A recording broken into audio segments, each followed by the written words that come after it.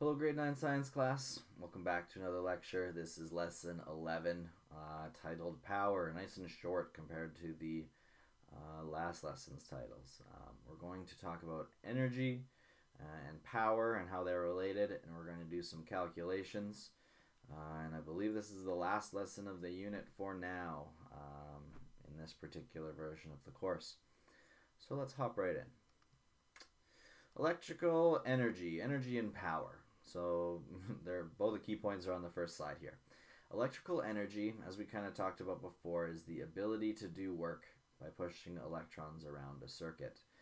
Electrons move around a circuit and light a light bulb, power your computer or your phone, and everything in between. They flow down your headphones and vibrate your earphones so that you can hear them, and we measure that in joules. Electrical power is the rate of change in electrical energy. So like, how fast is the work being done? Obviously a brighter light is going to be doing more work. It is going to be using more energy compared to a dimmer light. So what is the rate of that energy? We measure energy power, electrical power, in watts, and you've probably heard that before. Oh, 60 watt bulb, a 100 watt bulb, so and so watt. So it's important to understand what that is. It is how much power is being used. What is the rate at which energy is being used? So a higher wattage uses more energy per second. A watt is a unit of power. 1 watt is 1 joule of energy in 1 second. So a 60 watt bulb uses 60 joules of energy every second and produces 60 joules of heat and light. Energy can be measured in a circuit or in heat or in light. It is just a measure of energy.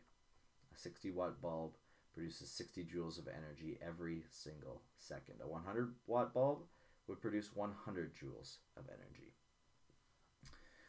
Power consumption is also directly related to voltage, the current, and the amount of time that that device is on. Obviously, more power will be consumed if the light is on for longer. So the higher the current and the voltage, and the longer the device is operated, the greater the power consumption. As a result, it would cost more money. So as an example, electric stoves and dryers operate on greater voltage, 220 volts, and current than other devices, so they cost more to operate. Increased voltage, increased current, increased costs, increased power. A toaster and a radio both operate using the same voltage, 110 volts, but the current is more in the toaster, so it costs more to operate. An increased current would increase the power. So we have another unit that we use to describe appliances, like your dryer, like your stove, like your fridge. Household electrical consumption is often measured in kilowatt hours. It is more convenient because a lot of energy is consumed in an average house in any given day. So essentially, like every 1,000 watts per hour is a kilowatt hour, and it makes the numbers smaller to talk about. So energy labels on appliances are in kilowatt hours rather than joules, and you'd want that number to be lower. We have a triangle here for us to write down and memorize. So we can calculate power, key point 3, calculate a power rating if we know the current and we know the voltage.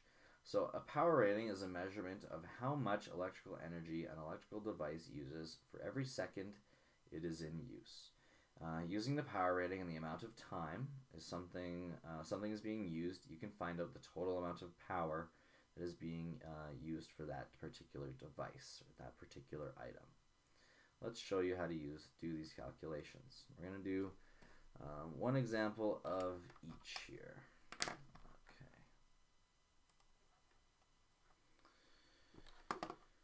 So let's write down our triangle again just to make some practice.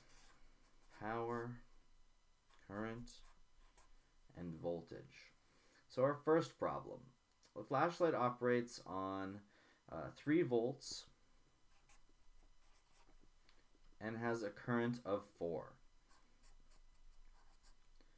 What is the power? I'm so used to drawing an R. That should be a P. Power is our question mark.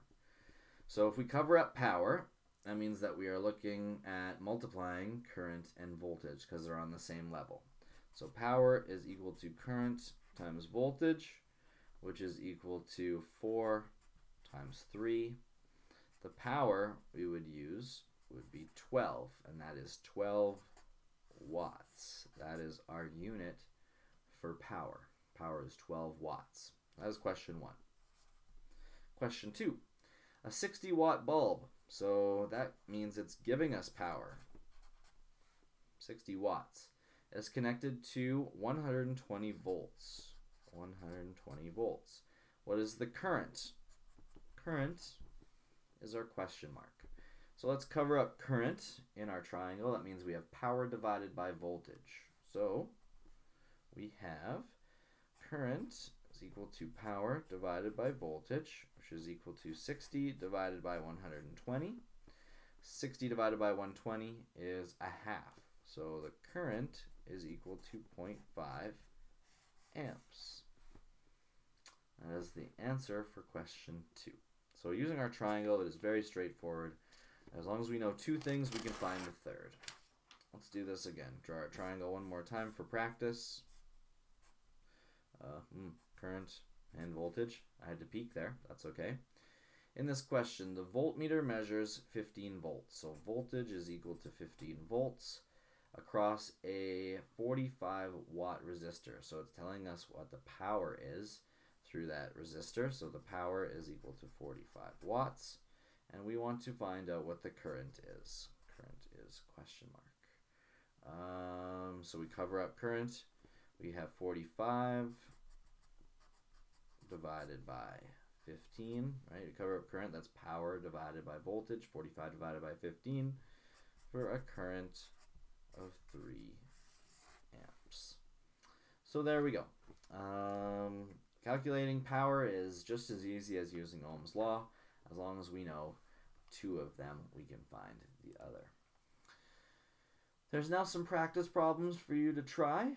If you have questions about them, please let me know. And then after that, we have our electricity test, and I'd like you to hand in your booklet. Thank you so much, everyone, for all your hard work, especially throughout this unit and in this crazy time. If this is the first set or first couple sets of people that are watching this, I really appreciate all your effort, and I'll see you guys in class. Thanks so much.